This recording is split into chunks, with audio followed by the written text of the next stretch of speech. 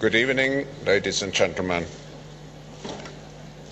If in the 22nd century a book will be written about the entrepreneur of the 21st century, I'm sure, or even of the 20th century, I'm sure that the person who will foremost come to the mind of those historians is certainly Bill Gates.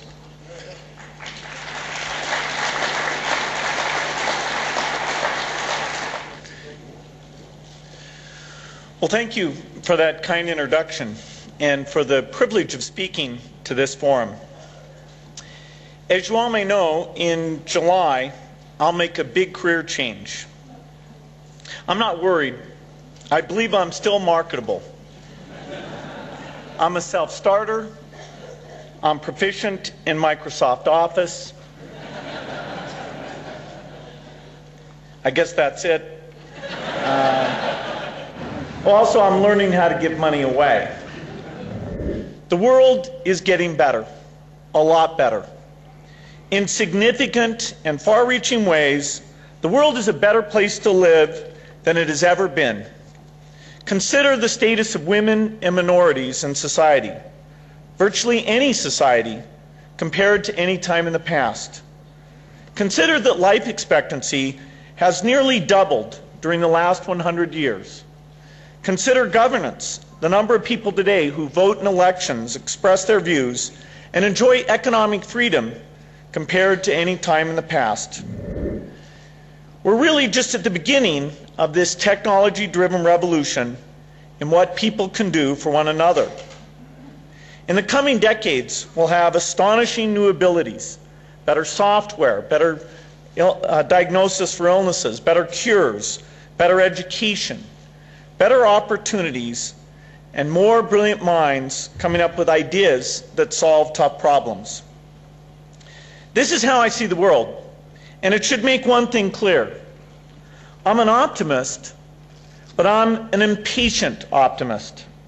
The world is getting better, but it's not getting better fast enough, and it's not getting better for everyone. The great advances in the world have often aggravated the inequalities in the world. The least needy see the most improvement, and the most needy get the least. In particular, the billion people who live on less than $1 a day. There are roughly 1 billion people in the world who don't get enough food, who don't have clean drinking water, who don't have electricity, the things that we take for granted. Diseases like malaria that kill over 1 million people a year get far less attention than drugs to help with baldness.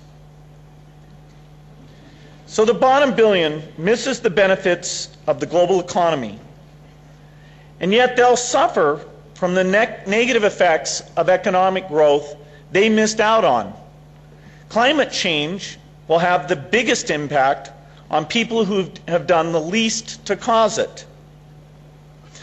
Why do people benefit in inverse proportion to their need? Well, market incentives make that happen. In a system of capitalism, as people's wealth rises, the financial incentive to serve them rises.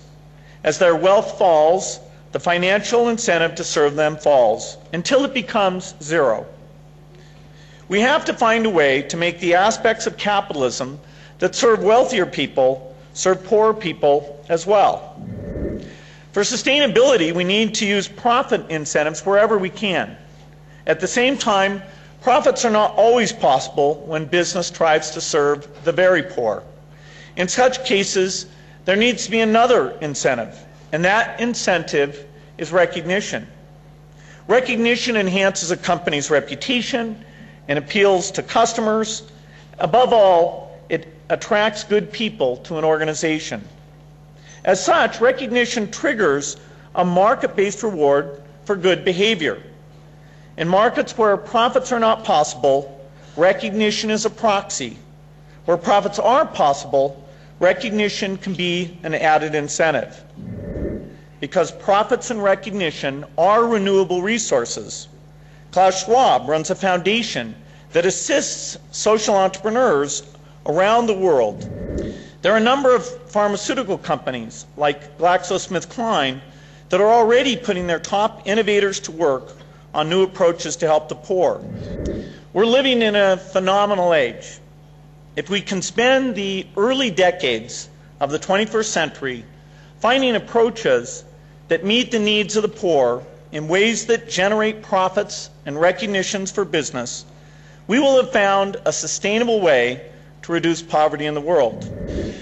Well, certainly the foundation that my wife and I have has found it extremely important to reach out to private organizations. A lot of those are partnerships with drug companies where they're dedicating some of their best people and taking risk, but we take on some of the financial burden, so it's within the reach of what they can responsibly do. For them, the opportunity cost is actually the greatest thing that they give, although sometimes there's a financial contribution as well. Would you have any advice for governments? Well, I mentioned in the speech the thing that happened in the United States. It didn't get much visibility, which is this fast-track grant in the FDA.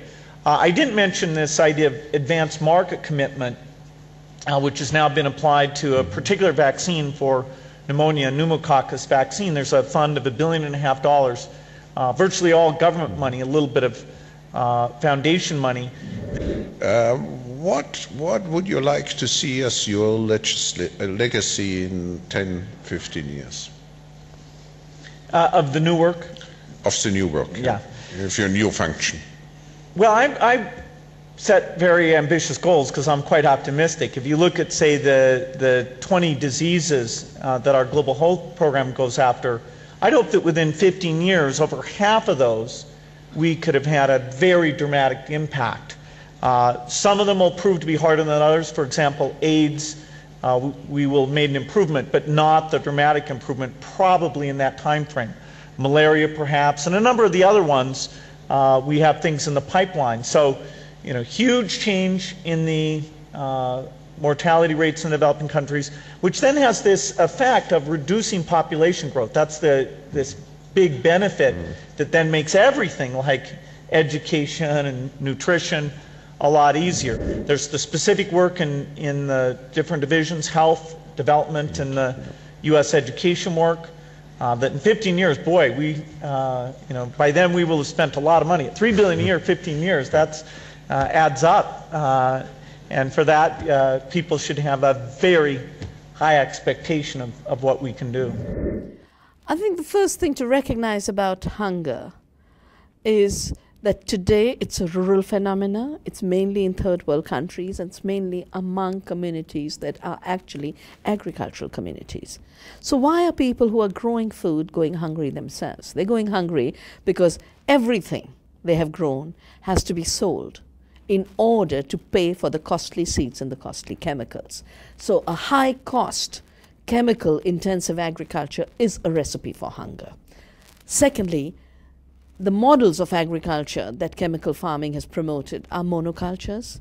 Monocultures are nutritionally impoverished. The same acre of land, using biodiversity, using organic and ecological methods, could produce 5 to 10 times more nutrition than a monoculture can. So maximizing the production of commodities for international trade is directly proportionate to the decrease in nutrition availability to local communities, which is why hunger grows. If the world has to be fed, it has to be fed by growing food locally, to be used locally as the biggest proportion of the food basket. Some elements will be traded internationally, but what is traded internationally should not be staple foods. What is traded internationally should be that extra flavor of spices from India and coffee from Guatemala. That's all right. But to turn the world into a dependency on staples has nothing to do with feeding the world. It has a lot to do with controlling the food supply. The United States evolved a phrase during the Vietnam War, and the phrase was food as a weapon. The use of food as the ultimate weapon of control. And the tragedy is the growth of agribusiness in the US has gone hand in hand with the US foreign policy to deliberately create hunger locally in order to make the world dependent on food supplies through which you can then control countries and their decision-making ability. So hunger has become an instrument of war. And food responding to that artificially created hunger is an instrument of war. Peace means you grow food locally, you grow food with peace, you grow food non-violently, and the countries that are today the worst victims of hunger could be the highest producer of food. Africa has the largest land per human being, per capita. Africa is an abundant continent, and yet because of the deliberate policies, it has today been turned into a continent of hunger.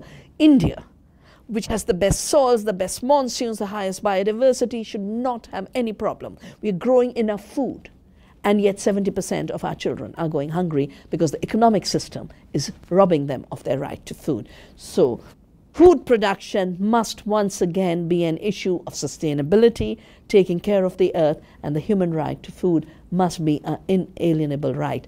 These rights cannot be ensured through a marketplace where food has become a commodity and a subject of speculation. We saw what speculation did in 2008. Food prices doubled, and the companies that control the food system doubled their profits, while riots took place in 40 countries. And what there is really, there's an enormous disparity between what empires actually do and how they're represented in history. This is what I've found, that empires are pretty much written about by people who live in the imperial countries. And so the treatment of empires is rather celebratory. Empires are often represented as creations of peace. They're even given names of peace, right? Pax Romana, the Roman peace. The Roman peace was a brutal, bloody world conquest, as I'll mention in more detail in a minute. Pax Britannica, and there's even Pax Americana. Just so you don't think I'm attacking straw men. Oh, who says that? Who thinks that way? Let me read to you from one great student of empire. He wrote a masterpiece of a multi-volume work. It's called The History of the Decline and Fall of the Roman Empire, Edward Gibbon. Now, this is what Edward Gibbon says. The obedience of the Roman world was uniform, voluntary, and permanent. The vanquished nations blended into one great people. They resigned the hope, nay, even the wish, of resuming their independence. The vast Roman Empire was governed by absolute power under the guidance of virtue and wisdom. Yeah, right. That's the description he gives. John Morley, English political leader and writer, talking about the British Empire, 1877. We have had imposed upon us by the unlucky prowess of our ancestors the task of ruling millions of alien dependents. We undertake it with a disinterestedness and execute it with a skill of administration to which history supplies no parallel. Yeah, again, let's deconstruct that a minute, would you? I mean, millions of alien dependents? Who made them dependents? They didn't ask to be made dependents on the British. They were brutally conquered by the British. They were independents until the British came along. You didn't inherit them. You went out and got this whole thing. The U.S., too. Here, very recently, the year 2003, The Economist, a conservative British publication, no author.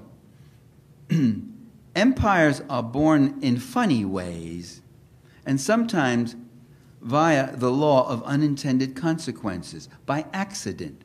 And so with the American empire. I mean, it's really interesting, isn't it? We hear that today also in a slightly different idiom. We hear that the United States, in terms of the United States, we hear the United States was, I mean, that's the first one where I found the absent-mindedness thing used again. But generally, there's another way of saying it. Say, the United States was thrusted onto the world stage. Or after World War II, we found ourselves having to take up the mantle of world leader. But we were just thrusted into this thing. They never say who did the thrusting. You know, the Canadians and the Mexicans kind of pushing us and saying, come on. Go rule the world, maybe. Leave us alone for a while or something. I don't know. In fact, ladies and gentlemen, I think a moment's reflection would tell you that empires are products of deliberate contrivance, of deliberate confection, planning, calculation, and manipulation. No social order can maintain itself in the long run. No social order can maintain itself without conscious human agency. In fact, that's why you have a state. The state is the conscious human agency of coercion to maintain a particular set of interests and order, which don't necessarily always look out for our interests, you know. See, that's the magic of words. You wish away, or you define away all sorts of brutal histories and realities by just using a different word. You got the administration today in Washington saying that the Geneva Convention does not apply to the people who are being held in captivity under very bad conditions at Guantanamo by the United States, because they're not prisoners of war. They're enemy combatants. But you know, enemy combatant incarcerated by your military, that's the definition of a prisoner of war. That's what a prisoner of war is. You get the enemy's combatant and you make prisoners out of them. So this use of, it's interesting how terms are now just being used to wish away things and situations. And this has happened with empire as with any of these other deceptions. Why do people go out and conquer other places? It's usually assumed, I mean, you can read a whole history of the Mongol Empire, you know, or they, you know, and such, and Genghis Khan came here, and then they went here, and they destroyed these towns, and they went there, and they fought that battle, and they did, and all these details, and all through, but nobody ever asked, well, why? Why are they doing all this stuff? Is this just stuff happens again, you know, it's just in a fit of ferocious absent-mindedness, they're at it again, or what is it? Actually, it's not conquest just for conquest's sake. It's not power just for power's sake. It's rarely power just for power's sake. Of course, individuals try to pursue and project their careers to get up there to get into positions of power and will sell their souls for anything. But generally, even they have to operate in a field of interest. There are interests involved.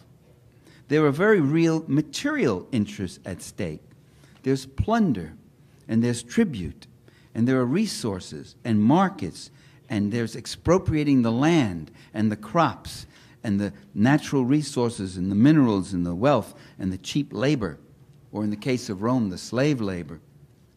If you want to know why so many countries in the third world are so poor, just look at the history of imperialism. They weren't naturally and inevitably poor. They were made poor. Underdevelopment was something that was imposed on them. They were developing. They had wealth. Many of them had very advanced civilizations.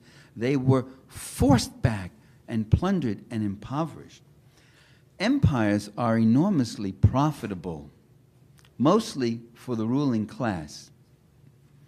Empires are also enormously costly, mostly for the common populace.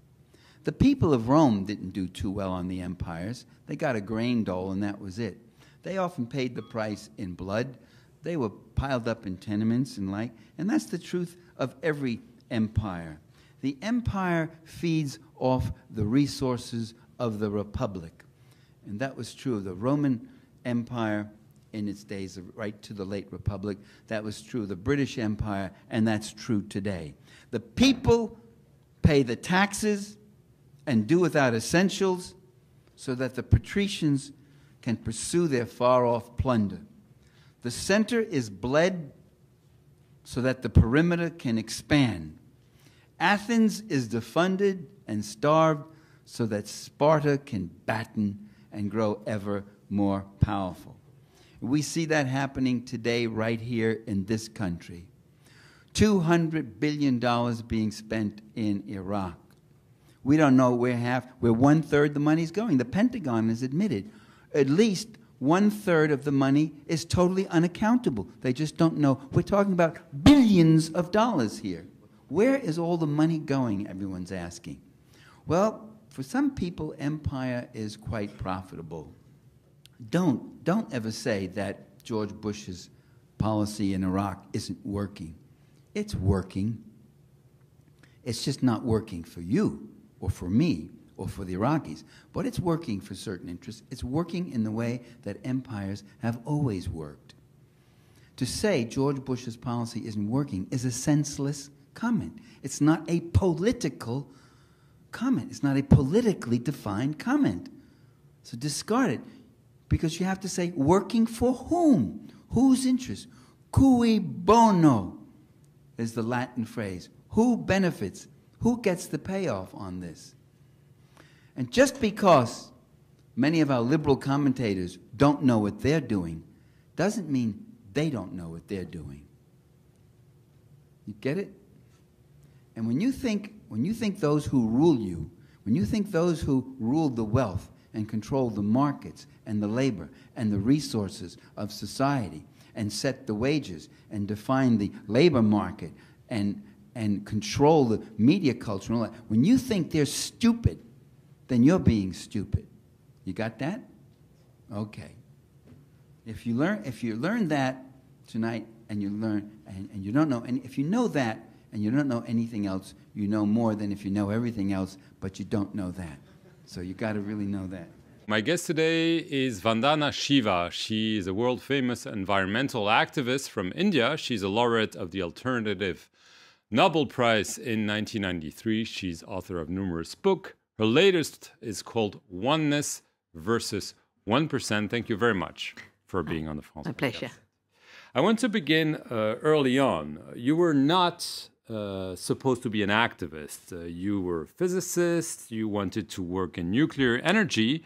And then you came across in the early 1970s what is known in India as the Shipko movement. Can you explain us how you came across? Yes, I was training to be in India's nuclear establishment. But then my sister woke me up to the hazards of nuclear. She was a medical doctor. And I went deeper into theoretical physics. I was going to Canada to do a PhD in the foundations of quantum theory.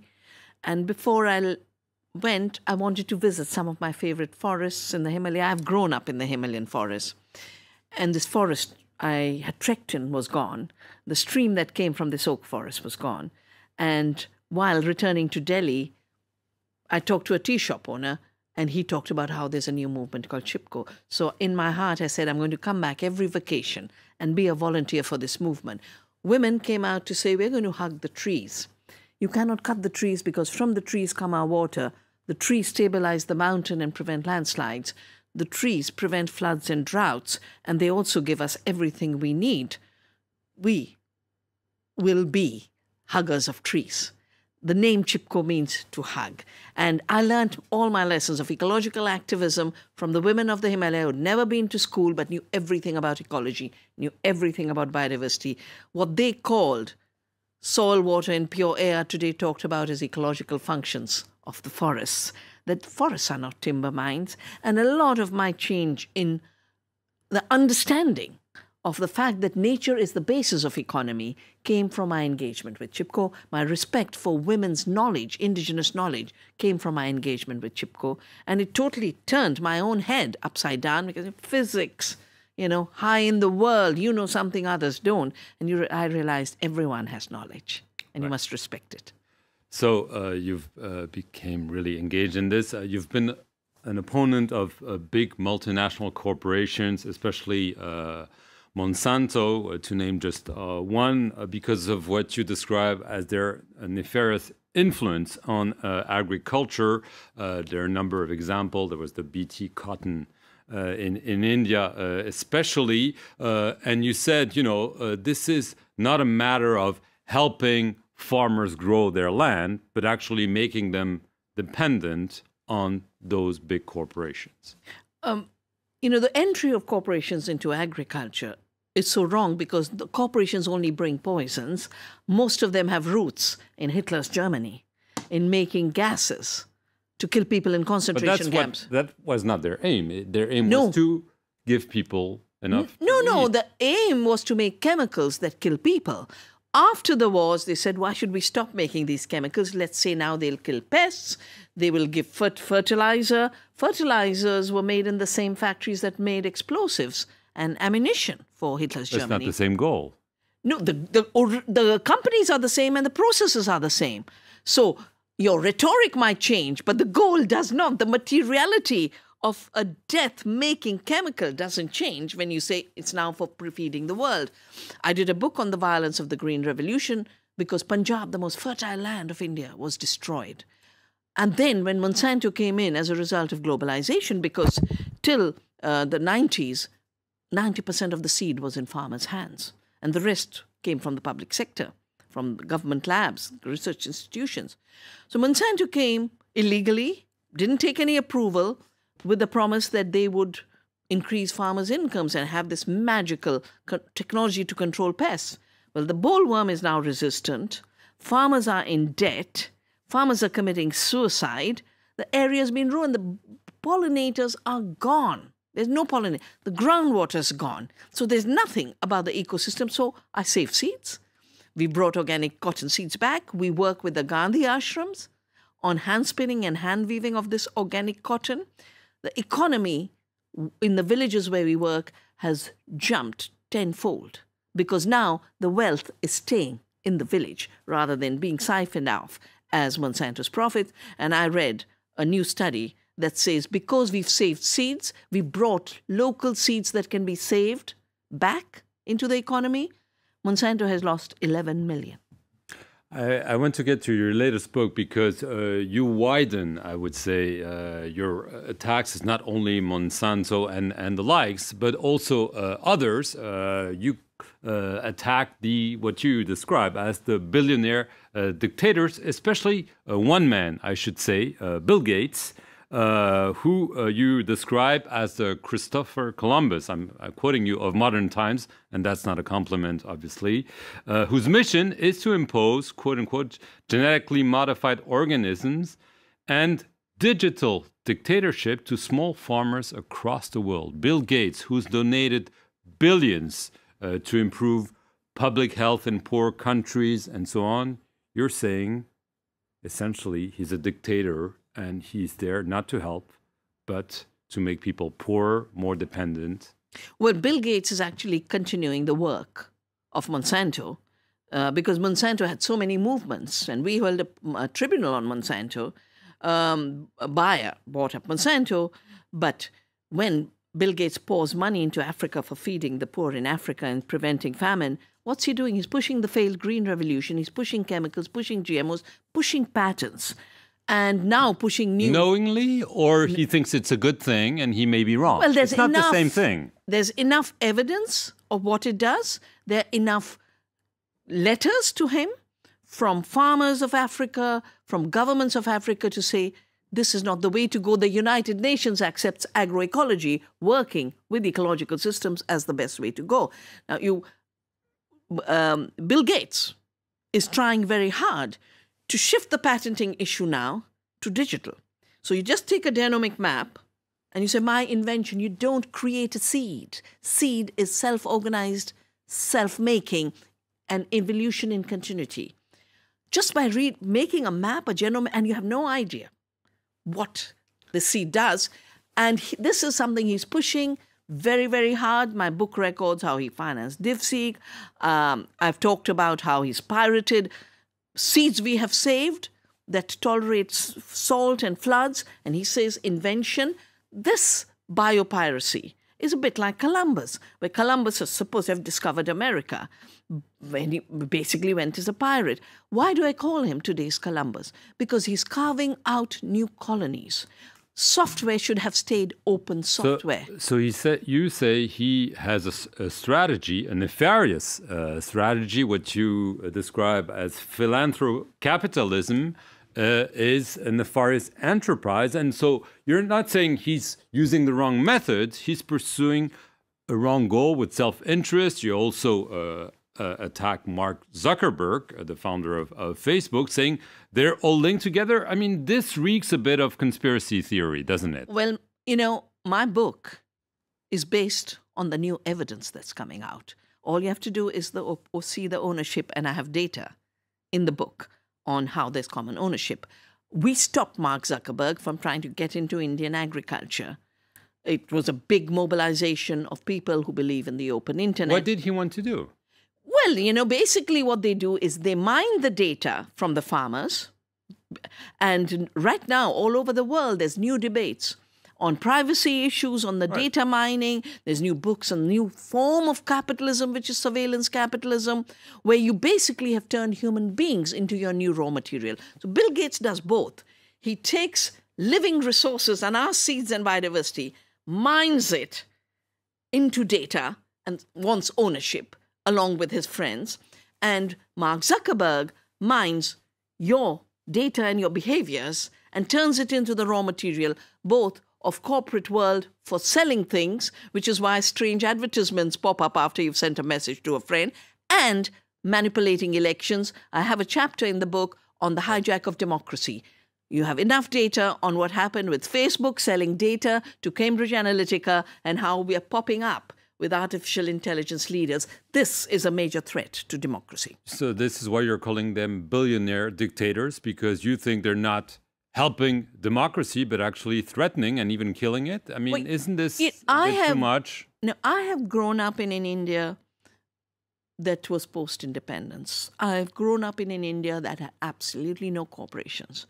I've grown up in an India where democracy works. And therefore, when I see the imposition of digital transactions and criminalization of cash between poor people, I basically see this as a dictatorship. I call it digital dictatorship.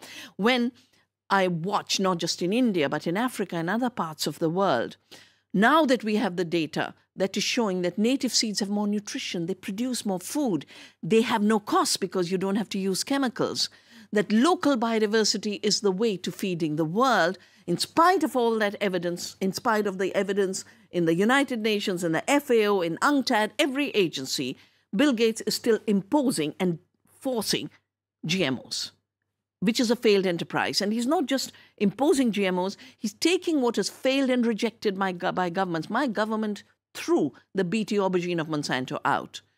Bill Gates resurrects it in Bangladesh. We rejected the golden rice for solving the problem of blindness. He finances it to continue through Philippines. So he's taking all the failed projects with the wrong thinking that life is like a word program and can be chopped and cut and pasted, when it's an amazing complexity of self-organization. And scientists call it autopoiesis, self-organization, writing your own poetry. That's what life does.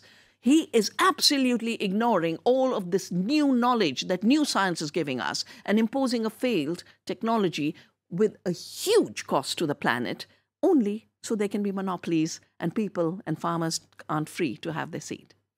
Vandana Shiva, obviously you have strong views, and we're happy that you were able to share them with us. But that expropriation of the third world has been going on for 400 years, brings us to another revelation, namely that the third world is not poor. You don't go to poor countries to make money. There are very few poor countries in this world. Most countries are rich. The Philippines are rich. Brazil is rich. Mexico is rich. Chile is rich. Only the people are poor. But there's billions to be made there, to be carved out and to be taken. There's been billions for 400 years. The capitalist European and North American powers have carved out and taken the timber, the flax, the hemp, the cocoa, the rum, the tin, the copper, the iron, the rubber, the bauxite, the slaves, and the cheap labor they have taken out of these countries. These countries are not underdeveloped, they're overexploited.